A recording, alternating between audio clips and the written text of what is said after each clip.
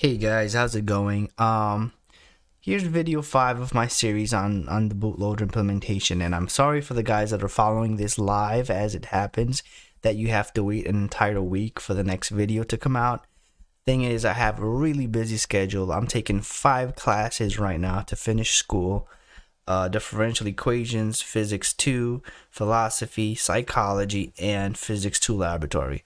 On top of that, I have a full-time firmware engineering job. And then on top of all of that, I try to do some things that get me away from the computer. You know, I like to play basketball, go to the gym, so that I can have somewhat of a balanced life. So that leaves very little time for my whole YouTube stuff that I have going on or any personal projects. But nevertheless, if you're watching this sometime in the future, then you're lucky because all the videos should be out by now. So in this video, we're going to go ahead and keep adding to the functionality of the bootloader. I am also going to release the desktop application, which I've modified so that you can use it and we can test the bootloader. I'm not sure if the bootloader will be ready for testing in this video. I said it would, but I'm not sure. Depending how long I want to make this video, I could just break it up into 2 and then it should be ready by the next video, but we'll see how it goes. Okay, if you guys recalled from the last video, I did mention that I wanted my bootloader to be a sort of a state machine, right? To have that type of design. So to do that, we're gonna of course need to make some states, which I've already have here, some bootloader states that it could be in, and depending on these states is what function will run, and also depending on what state is in, then that will dictate what state should come next. And if for some reason we get commands that don't coincide with the current state that we're in, then we know we have some sort of error. So that means we should implement some type of error handling mechanism. So far right now, this is what I have. We'll see how this can be better elaborated and how we're going to use this in the future. The other thing we're going to need obviously is if anytime you're making a sort of state machine, you're going to need some functions that are associated with each state. So here's a function pointer, and all my states are going to return a frame. So if I'm in an idle state, or for some reason, or in this kind of state, or in this state, then I should be returning a frame. Whether I'm going to do something with that frame, I haven't decided yet. Obviously, if I'm updating, then the return type is going to be like an ACK, right? That the update was successful, or the or maybe I could tell it to send me another frame, things of that nature. But again, we will elaborate on this as time goes on. So this right here is nothing more than a function pointer. Actually, it's going to be an array of 3.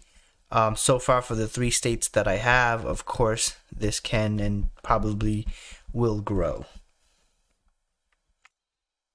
So the next logical step is to initialize these state functions with their respective actual functions. So I'm going to put that here in bootloader main. And again, right now, the organization of these files and everything might get a little messy. Once I have a working design, then I'm going to go ahead and start to clean things up and move things like this, for example, would be in a config file and things of that nature. But I'm not too worried about that right now. We'll get to that bridge in a minute. I'm not sure if that's a good design pattern or idea, rather, to leave the organization till the end. But right now, I kind of just want to get this thing going. So here are my bootloader state functions. Go ahead and save this. So what we have here is this right here, which is a type, which is this right here. And let me make this bigger so that you guys can see.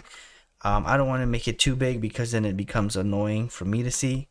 If you guys can go ahead and make your screen full size or something. So I'm initializing all 3 elements of this function pointer array, and one is going to be the idle state, the start update state, and these are all enumerated right here from 0 to 2. So the first index of this thing will have a, so this is basically a function pointer, right? And I'm assigning it this function. So when I call this function pointer with this index, it will execute this function, right? So that should make sense, guys. So I have this idle state function, this update state function, and start update function, and updating state function. Now let's go ahead and implement those. And obviously I have those implemented already. So I'm gonna go ahead and copy them one by one, and I guess explain what's going on. So here's my idle state. Let me go ahead and put this right here. And let me add this little thing here just because it's a little more visually appealing for me. And it kind of just helps me separate the code. Okay, so here's my idle state function. Obviously this function is always gonna be the first one to run, because I will initialize let's make an actual a variable that's gonna hold my state, and I'm gonna initialize it to default to be, what do you call it, idle. So copy that over here, and I will, where can we put it? Let's put it right here for now. So here's a bootloader state, and that of course is this right here, and this is the, look again, I spelled that wrong. And of course the initial state is going to be idle. I'm also going to make a little function, it's just a helper function, just to set that state to whatever state I want it to be in. So let's add that. Let's add that at the very end here. So this function is nothing more than just a tiny little helper function when I want to change the state.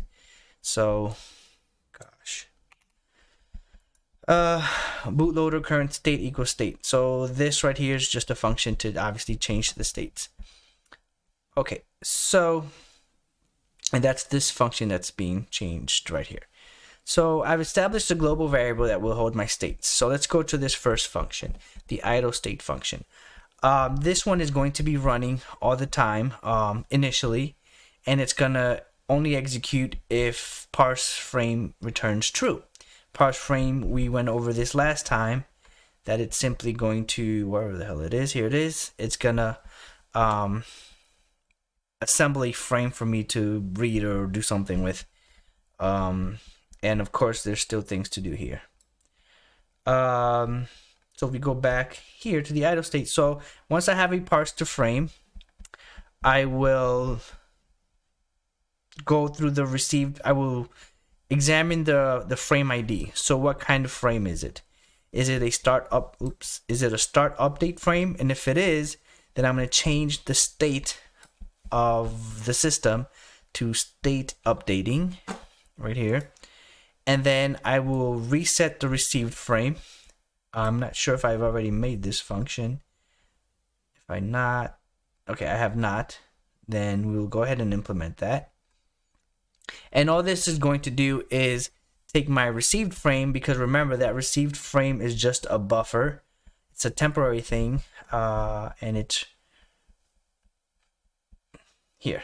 So received frame is what we're assembling all the bytes we received in.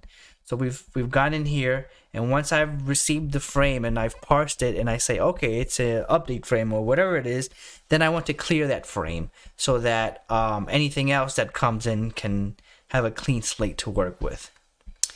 So I reset the frame, and then I send another frame, right? Because remember, I just got a frame that its ID was start and update.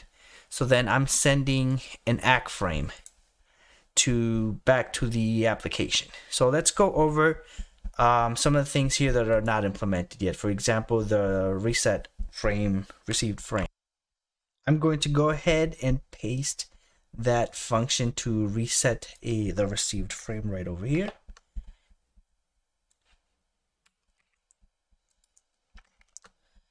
So again, that's all we're doing is just taking that received frame and just making everything clean and erasing the payload and everything so that there's no residual data there from anything that we've received in the past. The next thing we're going to examine is the fact that I'm sending here something and I'm sending back an ACK frame. As you can see, I'm giving it obviously the address of the ACK frame that I want to send. However, that is not implemented. So let's go ahead and start implementing some of that stuff. So the first thing is that I'm going to implement I'm going to implement both of them, and they're going to be up here where this one is. So I have a received frame, and I'm going to implement an ACK frame and a NACK frame. So these are frames that are basically, they're never going to change, right?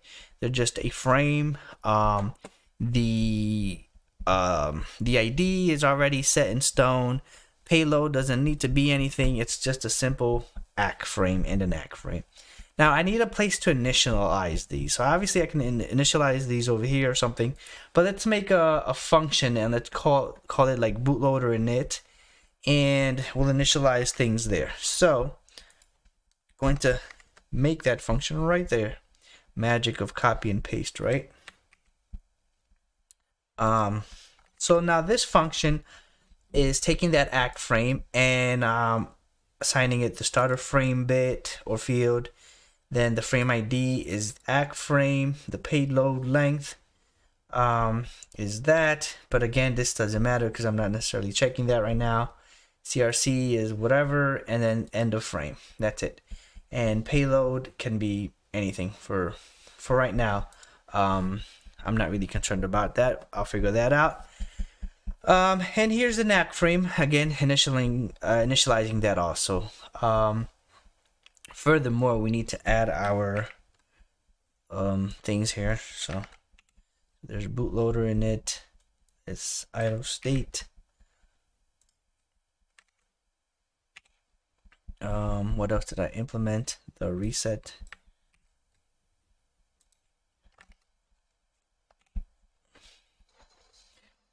Reset received, and I believe this one.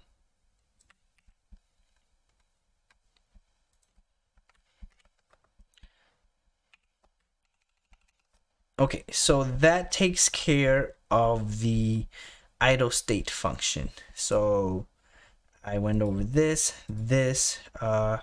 should work now. This is fine, this is fine. Let's make sure everything builds, because that way I can see if I forgot to implement something. Okay. Okay, so we have 5 errors. So let's see what I have here that I forgot to implement.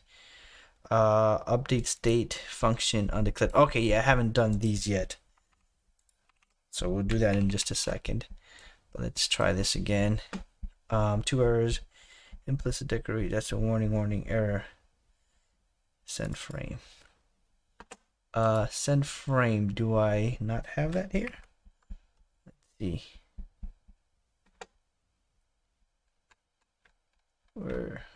Scrolling on cube ID is so slow. Run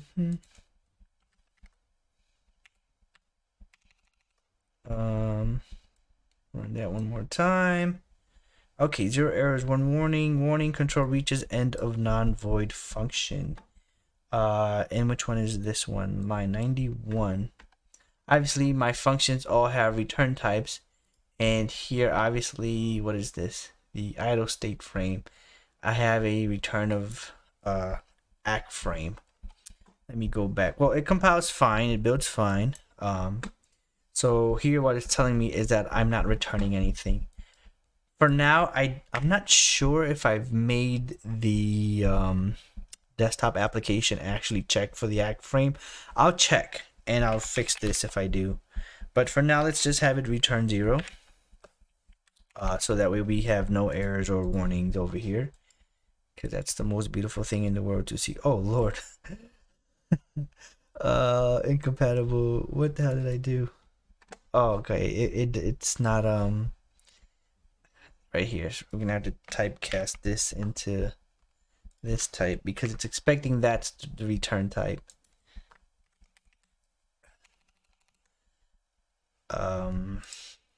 You fix one error and then you get two. They multiply. Okay, what the hell am I doing here? Conversion to non-scalar type request. Oh, Lord have mercy. Okay, you know what? Let's just, to make this thing happy, let's just return that. Even though having no return is not necessarily, wasn't an error, it was just a warning. But this is right here. This is how you can go to sleep at night in peace. Okay, so that's that. Now, let's see how much time I have. 15 minutes. Okay, you know what? I'm gonna cut it short right here because I hate these videos get to like 20 minutes. I feel like that's gotta be annoying. So in the next video, I'm gonna go ahead and implement these two functions, and I'll quickly go through them, and then we'll go from there. All right, guys.